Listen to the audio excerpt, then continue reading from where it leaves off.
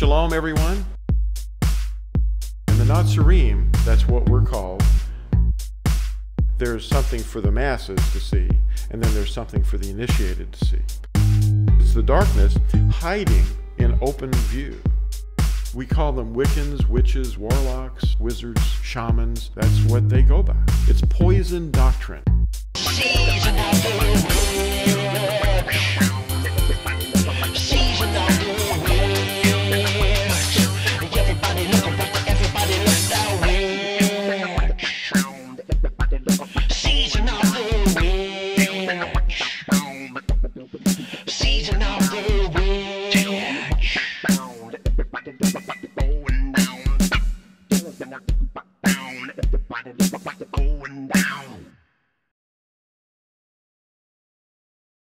Shalom, everyone. My name is Lou White, and we're here to talk about witchcraft today, and it's hiding in the light, actually. But we want to invite Yahushua HaMashiach to be in our midst, to be the voice that we're listening to, and his words are behind all the scripture that we're going to be showing you today. And we want him to know that we love him above all else, and that's the reason that we're here. We're his servants. And the terminology that we're going to be using today, for those of you that may not be familiar with each term, we're not going to spend a lot of time on this, but this is the screen that shows you the names or the words that we're going to be using. For example, Lord, we're not going to use that because that's an English word. So we're going to use the actual Hebrew name of the creator of the universe, so that there's not going to be any trickery done, where the adversary steps in and just steals something away from us, like a seed that's really important. Yahuwah is the way we pronounce it. Some use a W, but we're going to just spell it in the simplest possible way with just the U. And the name of the Messiah, which he said he is the way and the truth and the life. So he's related to the tree of life, and is the tree of life. He's the living word, the Torah, which we're going to explain a little further down the line too. The word Torah is a Hebrew word that means instruction. And we're going to be using these words, and those of you that are watching this on YouTube or the internet or on a DVD can study what this chart is saying. And don't get real upset about the spelling. The spelling of your preference is fine. Nazarene is what we're called, and that's according to a prophecy in Jeremiah 31, verse 6. Nazarene, watchmen, guardians, and we were named by an enemy that was accusing Paul, called Tertullus. At Acts 24, verse 5, he identified him as a ringleader of the sect of the Nazarene, branches of the teachings of Yahushua. Anyway, we're the branches, he's the head. Israel is a corporate body, and he's the head of that body, so he is part of Israel, see? Not the state of Israel, but the nation of Israel throughout, and the tribes throughout the earth, through all time. Now, we're going to start with the actual living words themselves, the ones that were handed down intact. The first, and this is part of the restoration too, for the scattered tribes of Israel in the last days. If you read Deuteronomy chapter 4 and 5 and 6 as a continuous thread. Number 1, I am Yahuwah, your Elohim, who brought you out of the land of Mitzrayim, out of the house of bondage. You have no other mighty ones against my face. Number 2, you do not make for yourself a carved image, any likeness of which is in the heavens above, or which is in the earth beneath, or which is in the waters under the earth. You do not bow down to them nor serve them. For I, Yahuwah, your Elohim, am a jealous El, visiting the crookedness of the fathers upon the children to the third and fourth generations of those who hate me, but showing kindness to thousands, to those who love me and guard my commands. Number 3, you do not cast the name of Yahuwah, your Elohim, to ruin, for Yahuwah does not leave him unpunished who casts his name to ruin. Number 4, guard the Sabbath day, not a Sabbath, to set it apart as Yahuwah your Elohim commanded you. 6 days you labor and shall do all your work. But the 7th day is a Sabbath of Yahuwah your Elohim.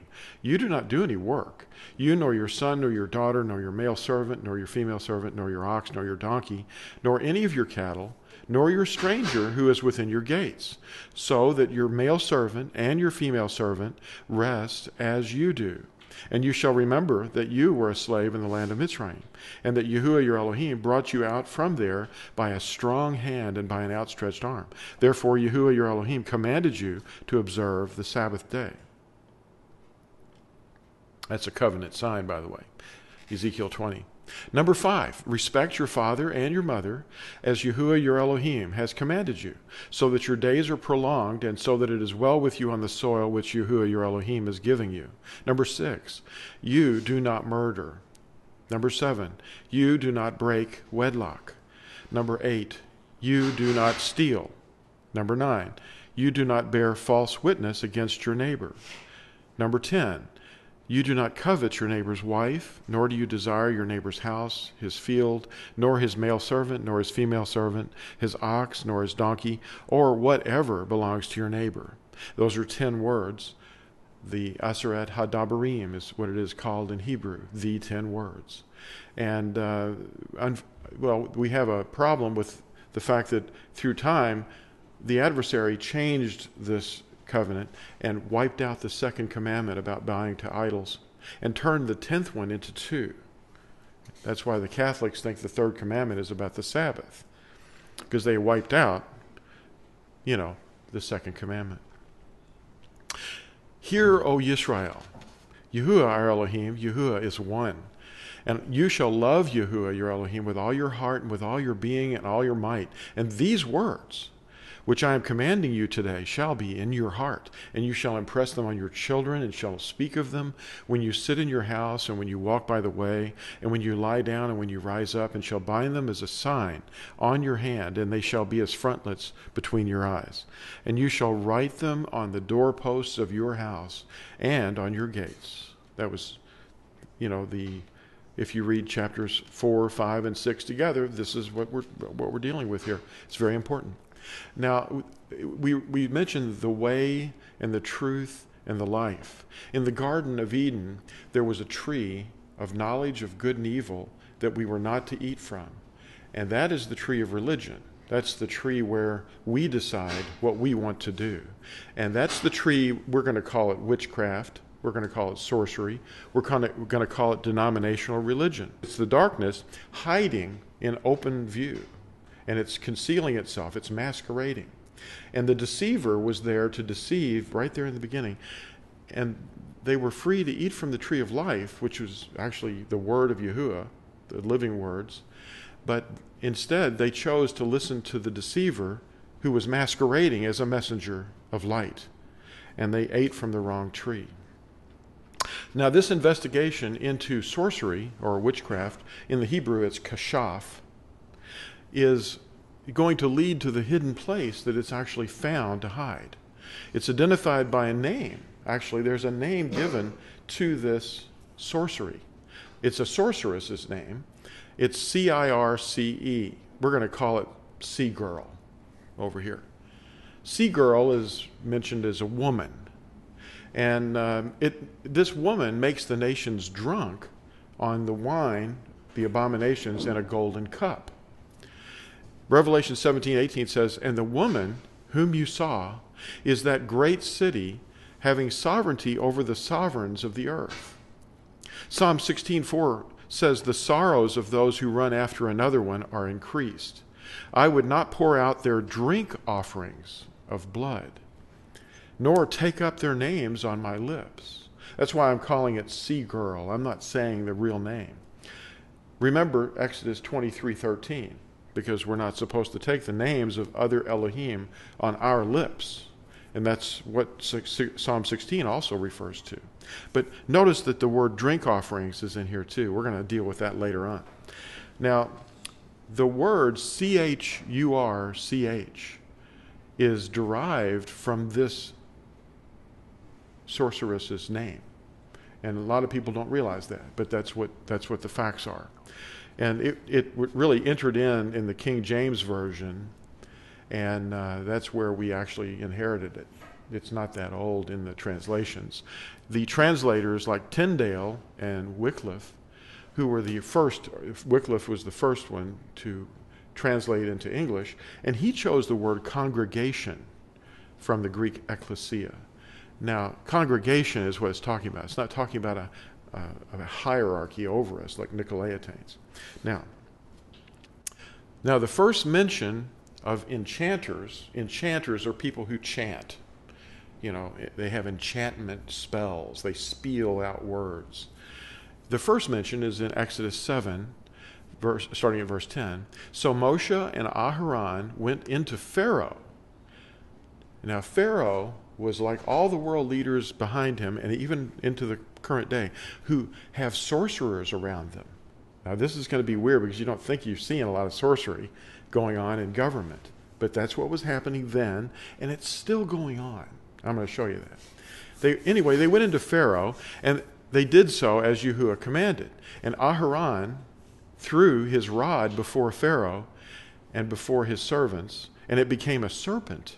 But Pharaoh also called the wise men, who were sorcerers, and the practicers of sorcery or witchcraft, and they, the magicians of Mitzrayim, also did so with their magic, their sorcery, changed their rods into the serpents.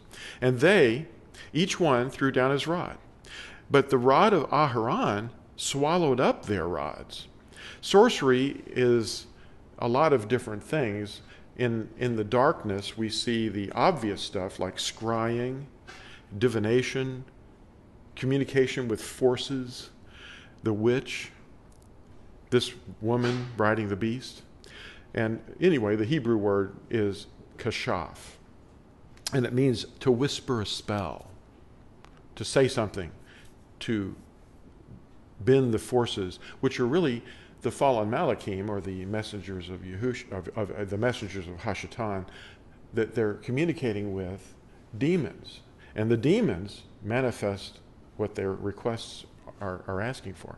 Anyway, I've put this word CIRCE prominently there on display so that you can identify anything that calls itself by this name or any derivative of this name is a source of sorcery, a source of sorcery, a source of sorcery, a source of sorcery, a source of sorcery.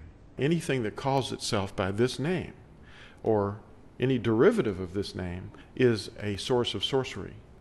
Now, the scheme of the devil is to hide witchcraft or sorcery in plain view so that you become conditioned to it and you think, oh, isn't that nice?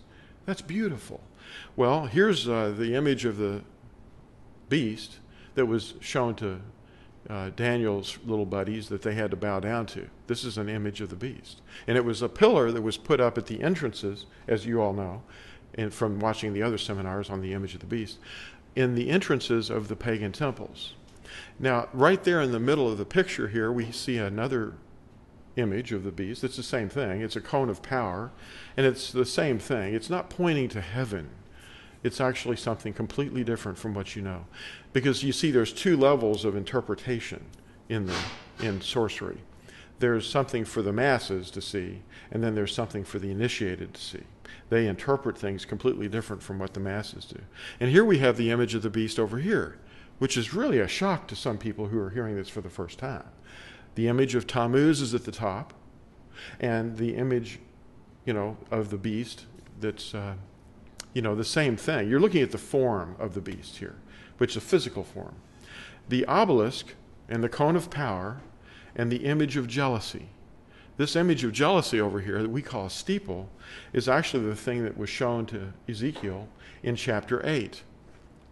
Ezekiel chapter 8 verse 6 starts out saying, "And he said to me, Son of man, do you see what they are doing? The great abominations which the house of Israel are doing here, driving me away from my set-apart place? Are you, and you are to see still greater abominations. Most of those that are in rebellion are just simply deceived. Those deceived will be surprised, and they'll marvel at the beast, whose names are not written in the scroll of life." Revelation 17 talks about this. The beast that you saw was and is not, and is about to come up out of the pit of the deep and goes to destruction. And those dwelling on the earth, whose names are not written in the book of life from the foundation of the world, shall marvel when they see the beast that was and is not and yet is. Here is the mind having wisdom. The 7 heads are 7 mountains on which the woman sits. Now the woman is Church. That's a pretty scary thing to think about. Now, our attention is misdirected by the superficial or the common view of the origins of witchcraft. Because you see, there's a misdirection going on. People are saying, well, that's obviously witchcraft. But they don't know where the real thing is operating at. Now, we call them Wiccans, witches, warlocks, wizards, shamans, and there's other names for them.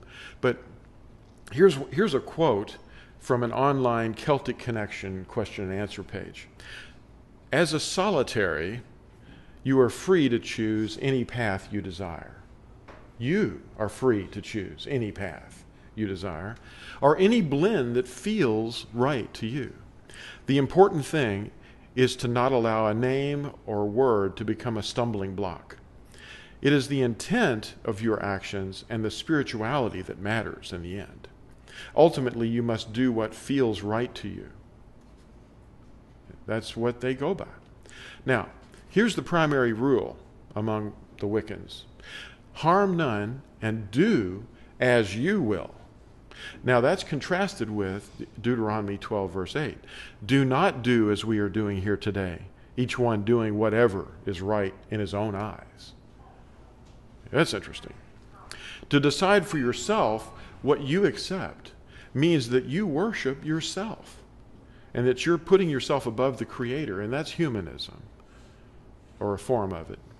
Now, divination or sorcery is forbidden. Some people get a tray of chicken bones and they shake them, they throw them, and they look at them. It's like reading somebody's palm and looking at the wrinkles in the palm of the flesh and saying this means something. And they chart all this stuff out and they diagram it. And the same thing's done with astrology. You know, like when this thing happens and that thing gets lined up with this, then something's going to happen, or something's not going to happen, whatever. Deuteronomy 18 specifically says, let no one be found among you who makes his son or his daughter pass through the fire, or one who practices divination, or a user of magic, that's sorcery, or one who interprets omens, like chicken bones or palms, or a sorcerer, or one who conjures spells, or medium, or spiritist, or one who calls up the dead. We don't pray to the saints, we pray for the saints. Okay? Now that's a concept. For whoever does these are an abomination to Yahuwah. And because of these abominations, Yahuwah your Elohim drives them out from before you. Be perfect before Yahuwah your Elohim, for these nations whom you are possessing do listen to those using magic and to diviners. But as for you, Yahuwah your Elohim has not appointed such for you. So don't do any of those things. You know, there's things over here going on, and there's images here and objects and signing your body with cruxes. It's magician stuff. You know, it's masquerading. Now, the Hebrew word for a witch or a sorcerer is kashaf, and it means to whisper a spell. That is, to enchant or practice magic. And Exodus 22 says, do not allow a practicer of witchcraft to live. Of course, the word witchcraft there is the word kashaf. A person who practices such things is an abomination. And oddly enough, even the Eastern religions realize that they're praying to a force. That's what the Star Wars thing was about, the force. And the force they're talking about is the thing that they're trying to yoke with. That's what the word yoga means, to yoke with the force. But it's actually demons. Colossians chapter 2, verse 8 says, see to it that no one makes you a prey through philosophy, or makes a prey of you through philosophy, and empty deceit according to the tradition of men. according to the elementary matters of the world, and not according to the Messiah.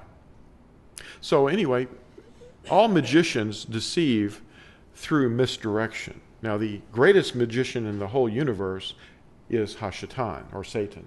He's the magician behind all the magicians. He's trying to misdirect people, and he masquerades as a messenger of light. Witchcraft is hiding in a form that few people suspect it to be hiding. They're watching for it elsewhere. See, Satan's got this game going on saying, look over here. You see that? That's witchcraft. And it's obvious. But where he's really doing the trick, he's not showing you. Just like a magician will show you, look over here. But he's doing the trick somewhere else. You get this? Misdirection. The dragon's servants are masquerading as messengers of light. They dress up in costumes, in masquerade costumes. Hashatan works to misdirect and openly deceive. He's a magician. As Shaul ravaged the Nazarene, he was out ravaging them. He was arresting them everywhere he could find them and dragging them back to the Sanhedrin, where they were being stoned to death. Philip and Kepha went to Samaria, which is Shomeron, and it was in northern Israel, where the 10 tribes were at, where they used to be anyway. And this fellow named Simon Magus, which means Simon the magician, the sorcerer, attempted to pay for the power to lay hands on people so that they might receive the Ruach HaKodesh. The Ruach HaKodesh is the spirit, the set-apart spirit. Now, sorcery in Simon is shown here in Acts chapter 8. Now, there was a certain man called Shimon who formerly was practicing magic in the city and astonishing the people of Shomeron, people in Samaria, claiming to be someone great, to whom they were all giving heed, from the least to the greatest, saying, "This one is the power of Elohim, which is great." And they were giving heed to him because for a long time he had amazed them with his sorcery, his magic. Anyway, the thing that's walking in our midst, even among the Nazarene, there are magicians that are masquerading. Now, in 2 Corinthians 11, we have the city of Corinth, of course, is where we're at, and Paul is talking to them in a letter, and he says, "And no wonder, for Satan himself masquerades as a messenger of light. It is not surprising then if his servants also masquerade as servants of righteousness, whose end shall be according to their works." So where did it all begin? When did the deception, or where did it originate? Well, it's pretty obvious that it was the fall of mankind. That was what we were talking about, the tree of the tree of life, the way, the truth, and the life, which is Yahusha in the garden. And then we have the tree of the knowledge of good and evil, which is the tree that the adversary wanted them to eat from, which is what we call religion. It's poison doctrine introduced by the dragon. It's the wrong tree and it's the wrong fruit.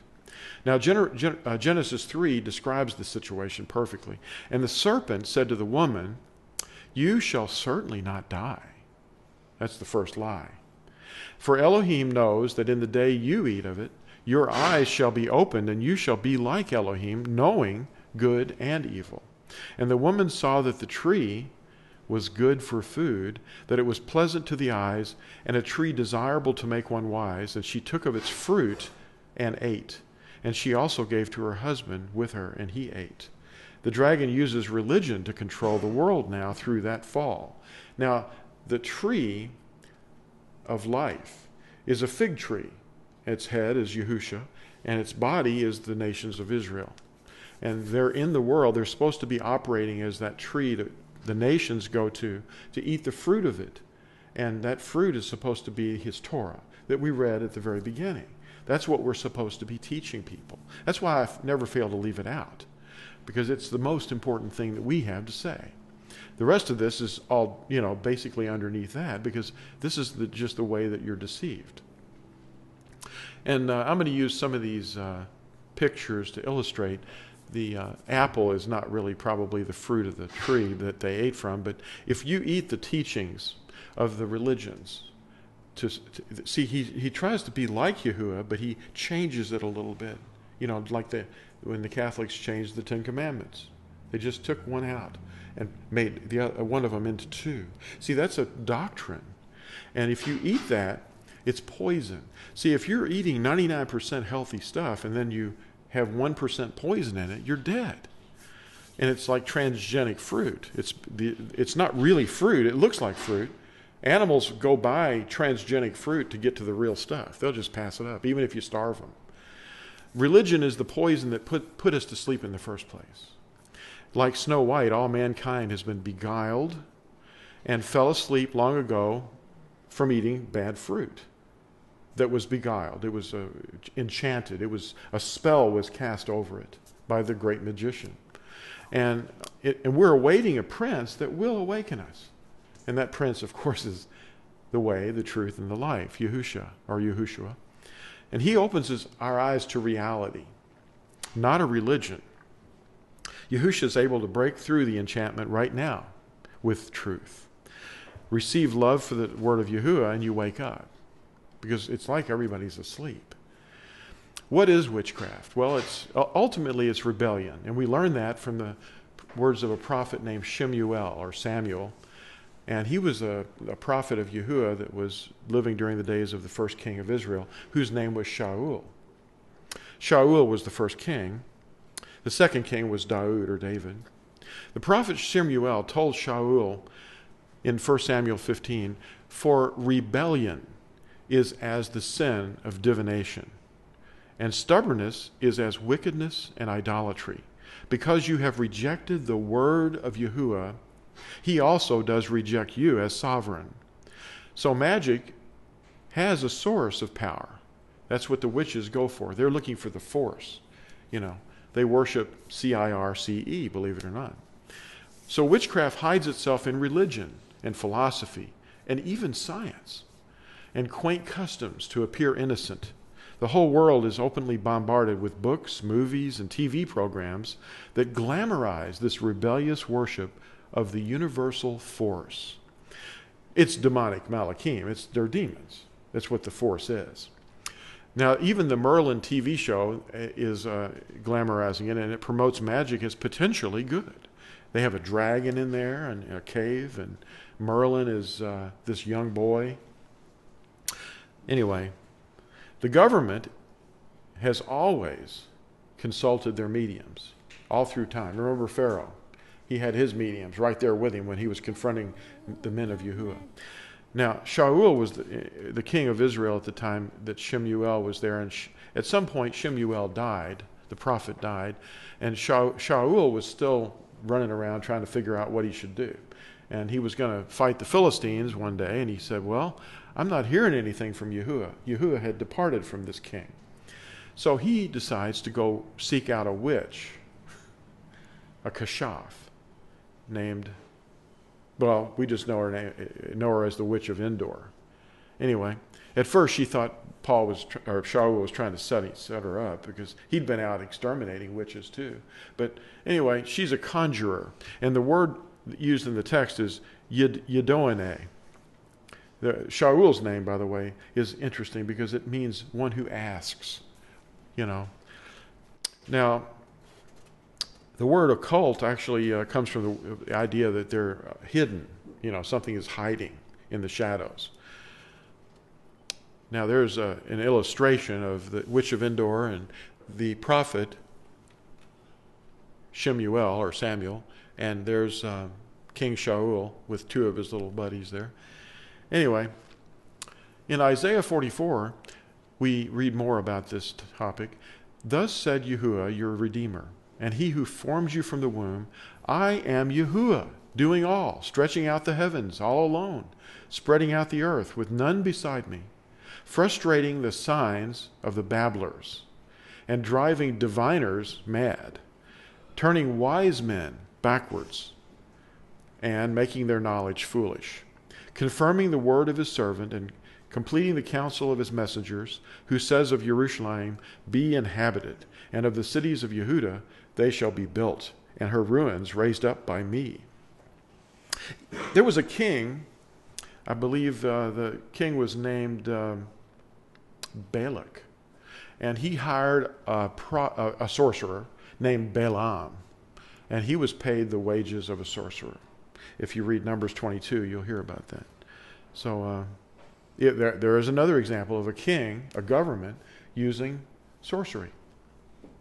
Entry points that lure unsuspecting followers into this stuff. New Age promotions are really the old religion masquerading as something progressive and new. Sometimes they even mix it with science. Sometimes they get electricity involved and little gizmos, like Scientology. Hold on to these things. And anyway, that'll get your soul cleansed. Now, some of the things that we call it is fringe science, necromancy, fairies, Ouija boards, seances, drug sorcery, and aura reading. That was real popular back in the 60s, most of these things. Now, it really started with Arthur Conan Doyle back in the later part of the 1800s. Spiritism, all this stuff. Examples of deeply rooted forms of witchcraft are these. They're deeply rooted witchcraft. They're forms of witchcraft, and people are not even aware of what they're doing.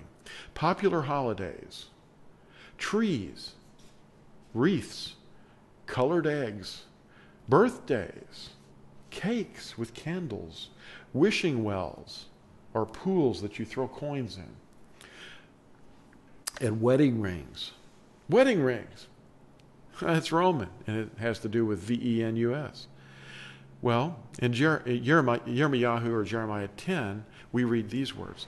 Thus said Yahuwah, do not learn the way of the Gentiles, and do not be awed by the signs of the heavens, for the Gentiles are awed by them.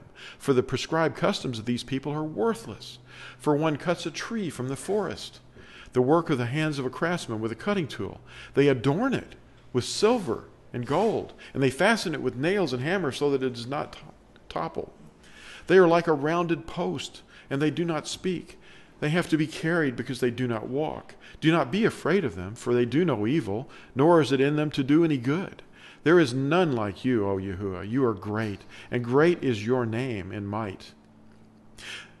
Who would not fear you, O sovereign of the nations? For this is your due. For among all the wise men of the nations, and in all of their reigns, there is none like you. They are both brutish and foolish, and instruction of worthlessness is the tree. And it's an Asherah is what it is. It was taught to us through the northern tribes of Israel after the witch taught them that. The witch, we're going to look at the witch here in a minute. Deuteronomy 7 says, and do not bring an abomination into your house, lest you be accursed like it. Utterly loathe it and utterly hate it, for it is accursed. Now, it's the abomination of the Sidonians. The Sidonians. It was a little city called Sidon, or Sidon, up in the northern coast area of the land of Israel. And Tyre was up there too. Tyrians and Sidonians were heathens. And we're going to look at something here in just a couple of frames here. Now in 1 Kings, and Shlomo, or Solomon, went after the Ashtoreth. That's the same thing. It's a tree. And the mighty one of the Sidonians. And after Milkom, the abomination of the Ammonites. That's pretty bad. Thus Shlomo did evil in the eyes of Yahuwah, and did not follow Yahuwah completely, like his father Daud. Asherim were trees. And the people of Sidon taught Israel this abomination. Now this girl, we're going to call her the Izebel, that married the king of northern Israel, Ahab. We're going to call her Izzy Girl, just to keep from having to say her name, because her name means Virgin of Baal. Anyway, Izzy Girl, this Sidonian princess, married Ahab. And she brought the worship of Baal and Asherah into the hearts of the tribes of Samaria, Shomeron, the 10 northern tribes. There's the tree over there with that little elf. Actually, he's not a little guy anymore. They made him big with Coca-Cola's promotion. And there's the wreath. And that's a phallus and this is a womb. I mean, that's what they are. See, there's two levels of interpretation. I'm going to show you that in a minute. You're going to get a kick out of it. And here's an illustration of Izzy Girl and Ahab. She was a witch, and she married the king of the northern tribes. Ahab was the son of Omri. Omri was the guy that built the city of Samaria. And Izzy Girl was the daughter of the king of Sidon.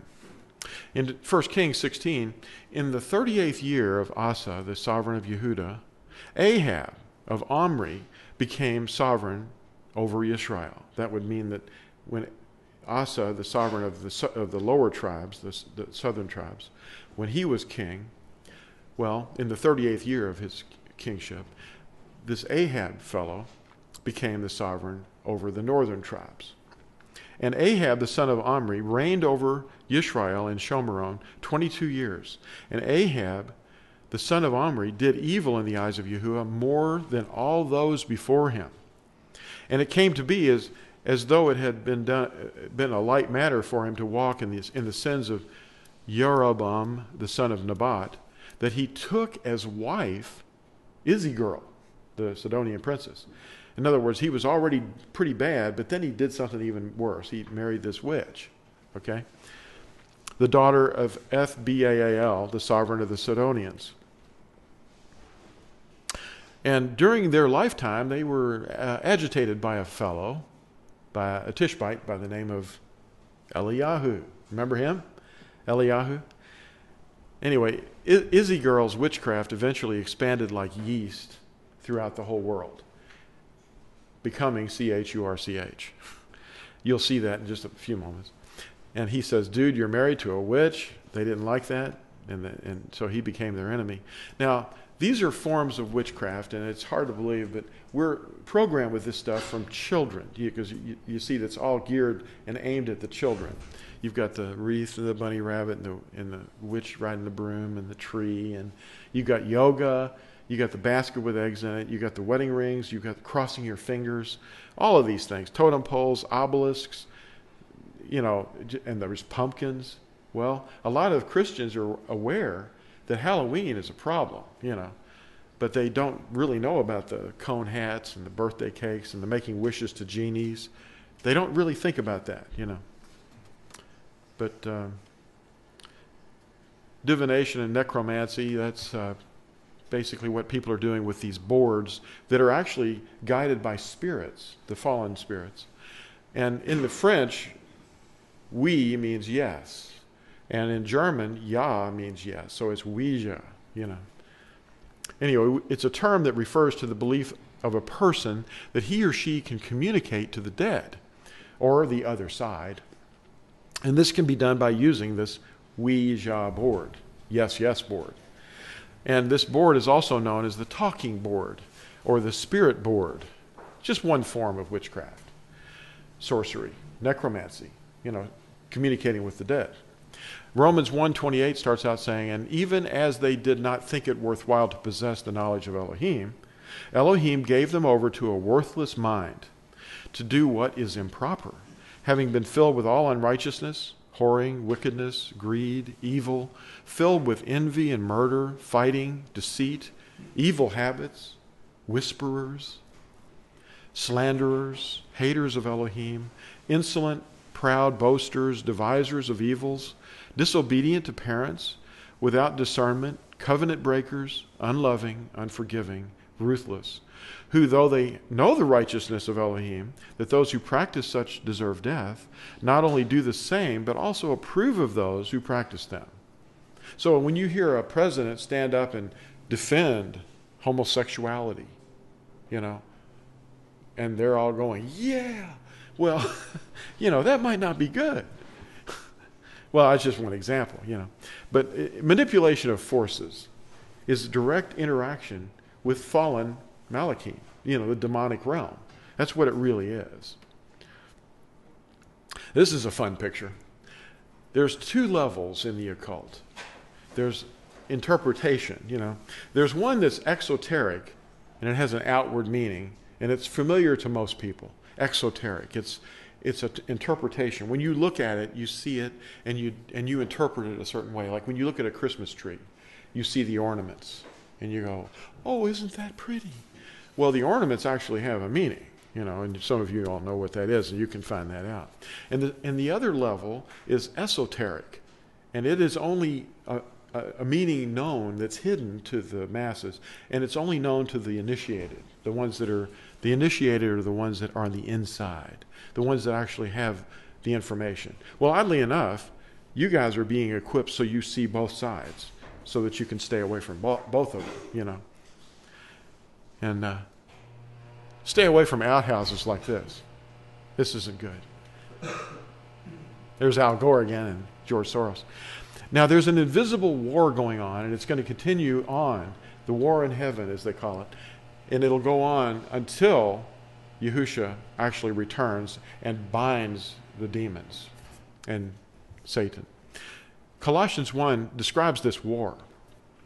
Because in him were created all that are in the heavens and that are in the earth, visible and invisible, whether thrones or rulerships or principalities or authorities. All have been created through him and for him. So we know that they exist.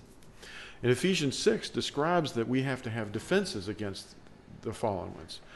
Put on the complete armor of Elohim for you to have power to stand against the schemes of the devil. See, we're revealing schemes here. Because you do not wrestle against flesh and blood, but against principalities, against authorities, against the world rulers of the darkness of this age, against spiritual matters of wickedness in the heavenlies. Some of these schemes, some of them, include these things: the astrology charts, masonry, palmistry, tarot card reading.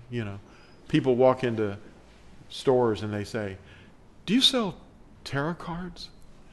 And I say, "Well, that's divination. Have you read Deuteronomy chapter 18?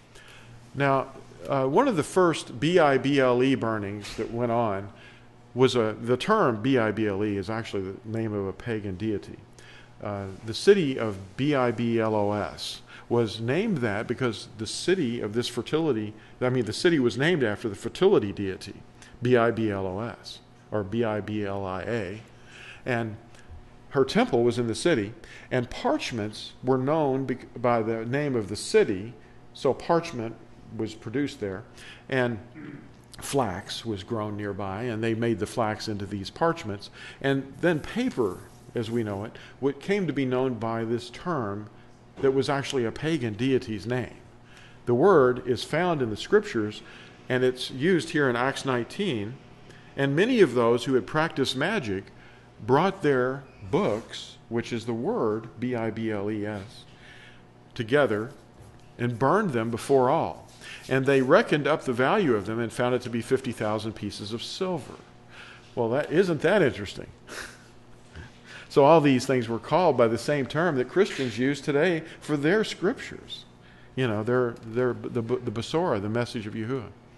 So this is a reason that I think witchcraft has reached in. And when we call things by names that are inappropriate, like calling Yahuwah's word by the name of a pagan deity, that might not be a good thing. It might be that somebody was behind that.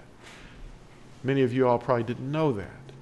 But it is a fact. You should look it up and, test everything you hear. Now, here's an exhibit, Exhibit A, actually, which is going to show you that the 7 wonders of the ancient world were reflecting a lot of the things that pagans actually did to infiltrate the governments. Mankind's persistent monumental infatuation with sorcery and witchcraft. Here we have a chart showing the pyramids of Egypt and the Colossus of Rhodes, which was actually a statue of the sun deity, Helios. The lighthouse of Alexandria, the statue of Zeus at Olympia, the mausoleum of Halicarnassus, the temple of Artemis at Ephesus, which is mentioned in the book of Acts, the hanging gardens of Babel. Demonic schemes teach people how to rebel and look dignified as they do so. I mean, you can look dignified as you do your acts of rebellion. Let's look at that. Here's one form of rebellion. It's something that witchcraft used to use pools of water, or they'd have a little table or some stones, and then they have a pool of water, and then they would gaze into the pool. And scrying is what it's called. It's a name given to the ancient technique of gazing into an object, such as a crystal ball or a bowl of water. Have you ever seen a gazing ball in somebody's lawn in their garden? Have you ever seen a little monument that looked like a little obelisk, and then at the top of it a real mirror ball? That's a gazing ball too. So if you have one of those, you need to just get rid of it. Don't give it away. Throw it away. Bury it. Smash it. Now, when a crystal is used, scrying is known as crystallomancy. Using crystals in the divination of one's past, present, and future traditionally played a key role in the decision-making process of many powerful leaders throughout history. Nancy Reagan and her husband, she was the first lady of the then President Ronald Reagan, avidly used psychics to help plan her husband's domestic and foreign affairs. One of the earliest uses of crystals in scrying comes from the Druids. Scottish Highlanders termed these objects stones of power. And before crystals, scrying involved low-tech pools or bowls of water. Here's a guy that's got one of the high-tech versions. It's a crystal ball, instead of a pool of water, So scrying is divination. Now, do governments actually use the occult? Well, yes, they do, and they always have. The First Lady, Nancy Reagan, we mentioned before, was in daily contact with her astrologer, Joan Quigley. And when I looked this up on the internet, for some reason, my tea fell over. I don't know what that was about, but I just wanted to mention it. Phyllis was pretty shocked to hear about it. I didn't tell her, but anyway, she planned all the White House travel and press conferences. Not Nancy, Joan Quigley. Okay? And came to be known as the Reagan's in-house astrologer and psychic. Astrologers, psychics, and mediums gained respect and new significance during Ronald Reagan's presidency. There was another astrologer that predicted John Kennedy's death, and she became real popular during this time too. Anyway, in Germany, there was an occultist, a clairvoyant, or mentalist. There's even there's a TV series called The Mentalist. You probably have seen some of them.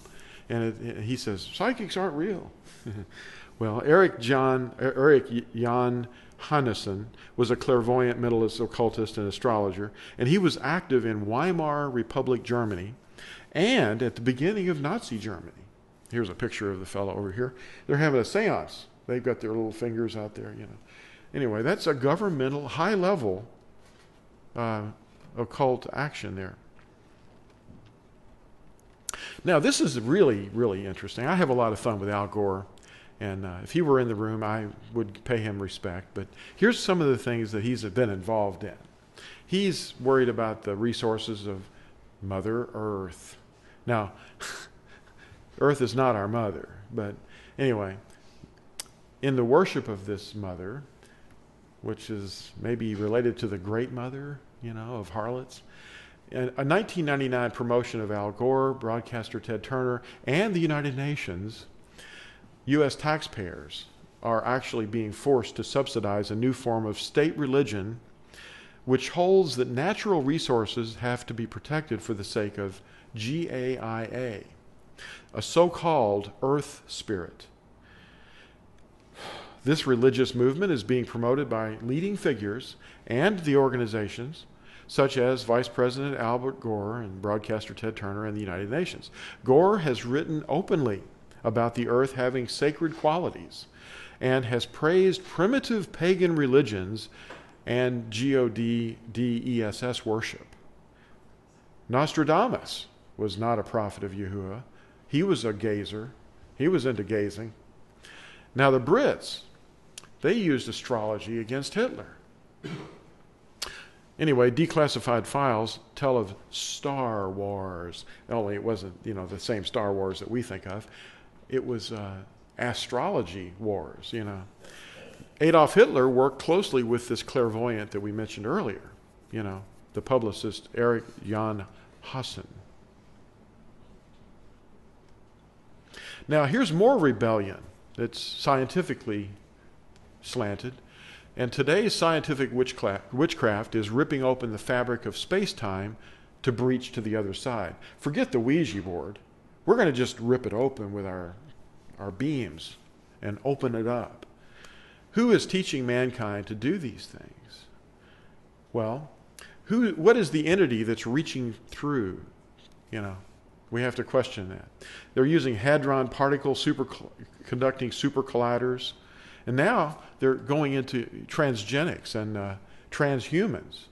They're actually mixing DNA. Well, they've already been mixing DNA of various insects and plants and animals into pigs and monkeys and mosquito DNA with fruits and vegetables.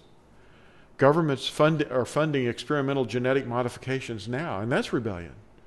You see, when you're in rebellion, you're practicing witchcraft. Now, what does it say in Leviticus 19? Guard my laws. Do not let your livestock mate with another kind. Do not sow your field with mixed seed. And do not put a garment woven of two sorts of thread upon you. In other words, you don't want to mix your thread with wool, animal fur, and linen, which is a plant. So animals and plants are not to be mixed together. Anyway, we're doing it, Daniel 9 says, O Master, to us is the shame of face, to our sovereigns, to our heads, and to our fathers, because we have sinned against you. To Yahuwah our Elohim are the compassions and forgiveness, for we have rebelled against him. And we have not obeyed the voice of Yahuwah our Elohim to walk in his Torah, that's his instructions, which he set before us through his servants, the prophets. Transhuman genetic experimentation. Is that witchcraft? Is it sorcery? Absolutely. It's rebellion. Alchemy was the first step, and that led to chemistry and trying to get things to work the way we want to make them work. And science has already stepped through the doorway of genetic engineering, the tampering and meddling with actual DNA of plants and animals and mix them together. New fruits are being shown to you in the grocery. Like, well, what's that? And like I said before, if you starve a rat and put a piece of this transgenic fruit right in his path and then put the real thing further down, he won't stop at the first one. He'll pass that right up and go straight to the real food. Cloning, GMOs, genetically modified organisms, gene therapy, people taking gene therapy. We got to fix you, genome projects, military applications for these things, like to build supermen. They're actually discussing right now the blending of animals like spider DNA with people in order for them to be able to see better at night. And, building the super soldier, And Genesis 6 says that Noah was perfect in his genetics. There was tampering even before. So Noah found favor in the eyes of Yahuwah. This is the genealogy of Noah. Noah was a righteous man, perfect in his generations. Noah walked with Elohim. So he was still undefiled by the bad genetic mixing that had been happening and producing the Nephilim and all the violence. Anyway, H plus is written up here. That stands for human plus, an enhanced human. And they think they're enhancing the human species by mixing them together with the genetics of other people. They're using, like I said, gene therapy, and they're also growing them and what we would call cloning. And when they talk about making new lines available, for these genome projects, they're actually talking about growing full-size people, and growing meat that doesn't actually have a creature that it's on, but they just grow meat. The outcome for stumbling blocks and all things offensive. Here's the outcome. Matthew 13, coming from Yahushua's words. As the darnel, that's the weeds, then, is gathered and burned in the fire, so it shall be at the end of this age. The Son of Adam shall send out his messengers, and they shall gather out of his reign all the stumbling blocks and those doing lawlessness, and shall throw them into the furnace of fire. There shall be wailing and gnashing of teeth, and then the righteous shall shine forth as the sun in the reign of their Father. He who has ears to hear, let him hear. Now, here's an interesting thing, and a lot of people are going to have a little trouble with this one, but bear with me until we get through the whole thing, okay? This is about raising a toast. Now, in the Hebrew word, the word for raising a toast is to lift up your voice and praise something or someone. And it's the Hebrew word shabach. And it's like, word up, dude. Anyway, here it is. It's a primitive root, and it properly means to address in a loud tone. In other words, everybody, let me hear some quiet. Everybody quiet down now. We're going to tap your glass and lift up the wine, which is the blood of the grape. It's to commend or give esteem to or to praise, you know. And we're going to look at when this happened one time. Daniel 5, Belshazzar, the sovereign, made a great feast for 1,000 of his great men and drank wine in the presence of the 1,000. While tasting the wine, this fellow gave orders. I don't want to pronounce his name. It means something bad. He gave orders to bring the gold and silver vessels which his father, Nebuchadnezzar, had taken from the Hekel, that's the temple of Yahuwah, which had been in Jerusalem, that the sovereign and his great men and his wives and his concubines should drink from them. Then they brought the gold vessels that they had taken from the Hekel of the house of Elah, that's the house of Yahuwah, which had been in Jerusalem. And the sovereign and his great men, his wives, and his concubines drank out of them. They drank wine and praised, that's the word shabach, the Elohim of gold and of silver and bronze and iron and wood and stone. At that moment, the fingers of a man's hand appeared and wrote opposite the lampstand on the plaster of the wall of the sovereign's palace. And the sovereign saw the part of the hand that wrote. Then the sovereign's color changed. His thoughts alarmed him so that the joints of his hips were loosened and his knees knocked against each other. Okay? The king and his great men toasted with Yahuwah's vessels. And then his reign was toast after that. Now, one lesson to be learned is when you're performing witchcraft, never use Yahuwah's stuff to do it with. Anyway, if you want some more knee-knocking horror, listen to the Psalm 46 being read on the internet at the 9/11 ceremony. Oh, boy. Anyway, if you're not yet convicted, okay, watch this. The International Handbook on Alcohol and Culture says this: toasting is a secular vestige of ancient sacrificial libations in which a sacred liquid was offered to the gods. Blood or wine in exchange for a wish, a prayer summarized in the words, long life, to your health. We must praise Yahuwah in all things and never use patterns from pagan customs. So we don't want to do this to worship Yahuwah either. We don't want to learn the practices of the heathen. The sorrows of those who run after another one are increased. I would not pour out their drink offerings of blood, nor take up their names on my lips. Here's a little bunny rabbit here juggling some eggs. That's rebellion too. Deuteronomy 12, we can't leave this out. This is really pertinent. Guard and obey all these words which I command you, that it might be well with you and your children after you forever, when you do what is good and right in the eyes of Yahuwah your Elohim. When Yahuwah your Elohim does cut off from before you the nations which you go to dispossess, and you dispossess them and dwell in their land, guard yourself that you are not ensnared to follow them after they are destroyed from before you, and that you do not inquire about their mighty ones, saying, how did these nations serve their mighty ones?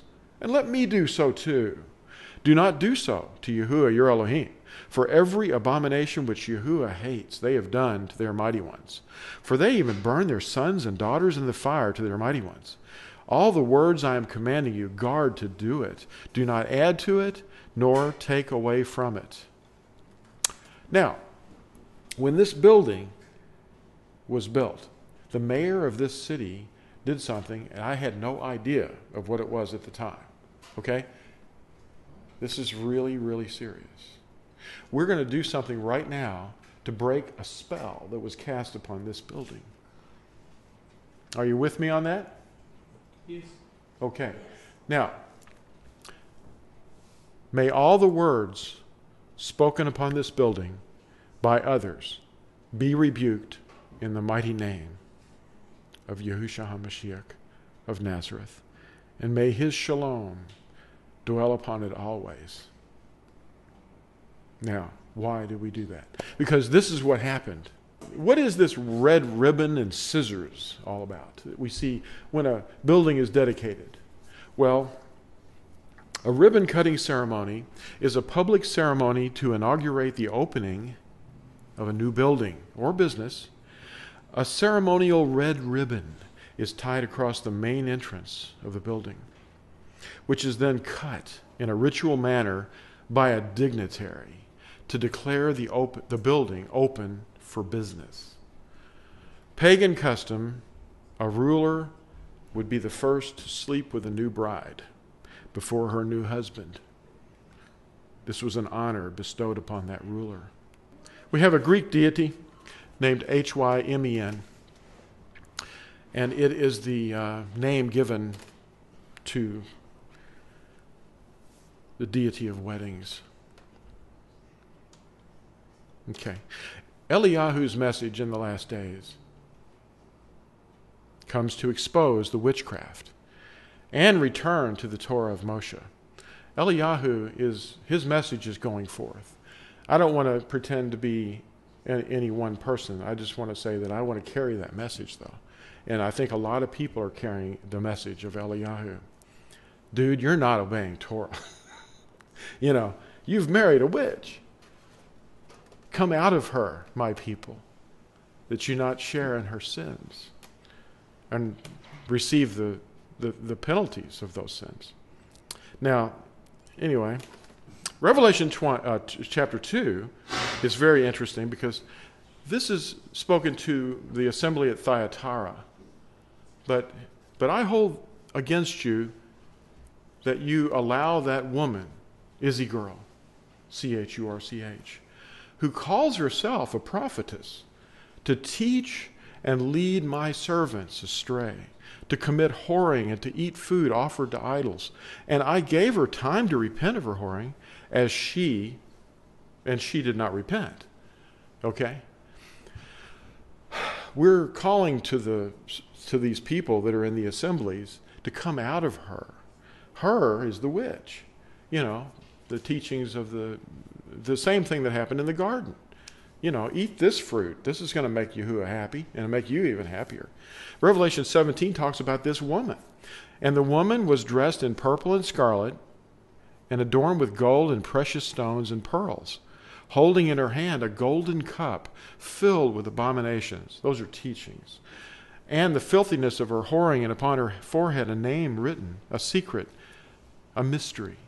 Babel the Great, a pattern of Babel. The mother of the whores and of the abominations of the earth. Now, there's a golden cup. This is an illustration, of course, but, that's what we're looking at, Now, we of the covenant call to those who sit in darkness from the prison house. They're in prison because they've got witchcraft going on. Now, in Catholicism, you've got 7 sacraments that are administered by the priesthood. Well, that's witchcraft. Those sacraments are not real. They don't even exist. And that's the whole reason that the priesthood exists, is to implement those sacraments. Are those warlocks?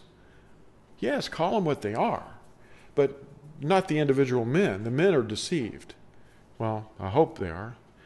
Now, Yeshayahu, the prophet Isaiah, says in chapter 42, I, Yahuwah, have called you in righteousness, and I take hold of your hand and guard you, and give you for a covenant to a people, for a light to the Gentiles, to open blind eyes, and to bring out prisoners from the prison, those who sit in darkness from the prison house.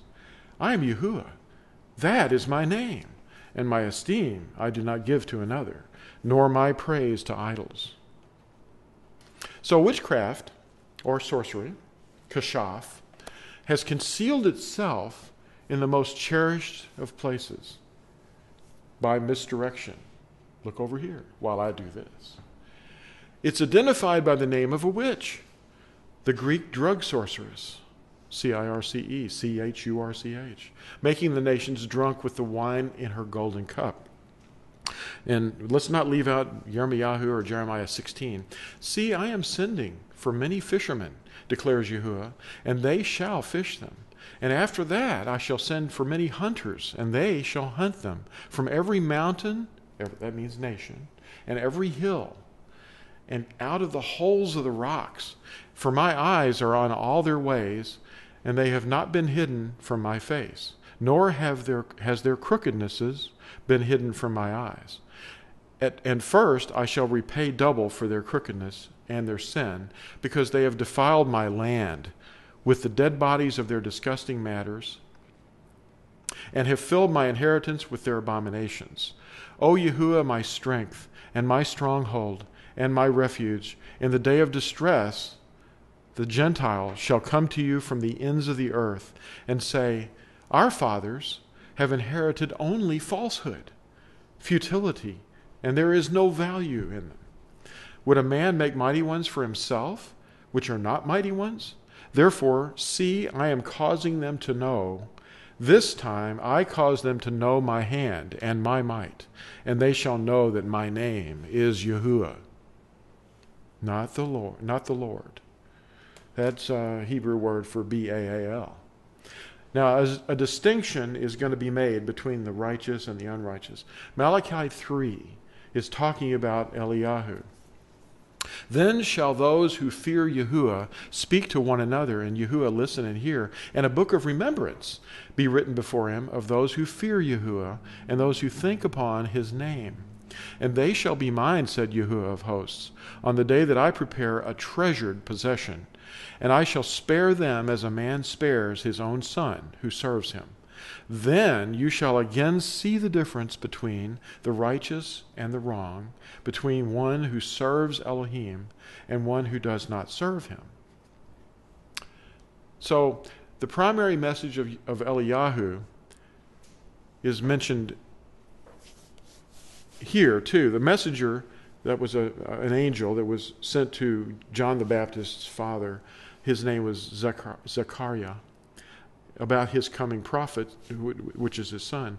Luke 1 says, and he, that's John the Baptist, as they call him, or Yahuchanan, and he shall turn many of the children of Israel to Yahuwah, their Elohim.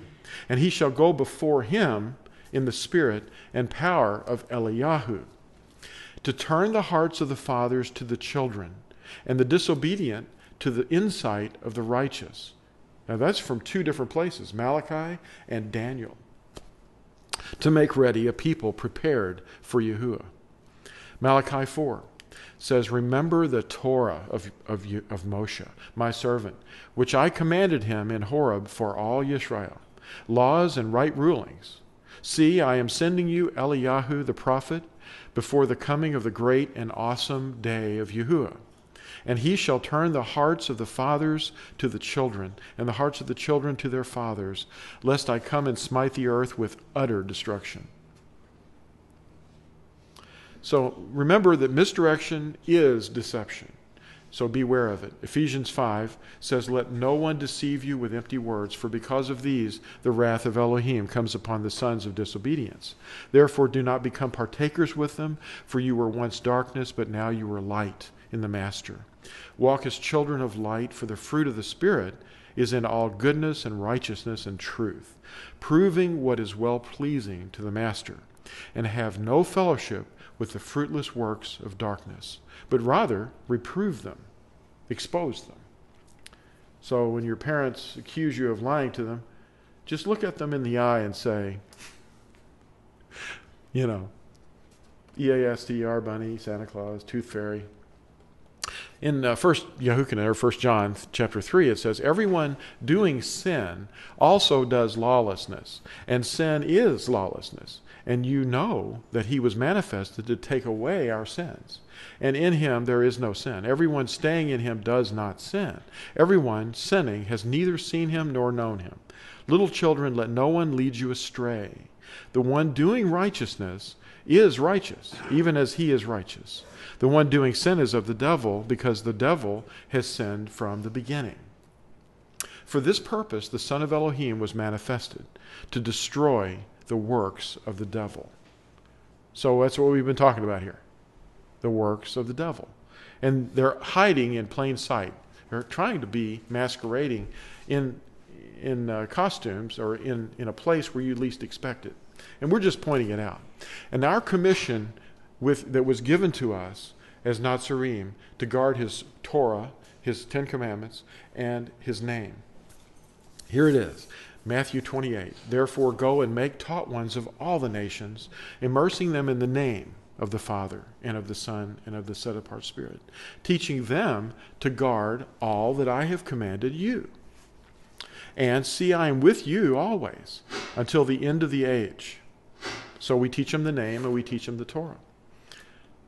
And we're saying now, today, Baruch haba b'shem Yahuwah. That's blessed is the one who comes in the name of Yahuwah. So that's the end of the seminar.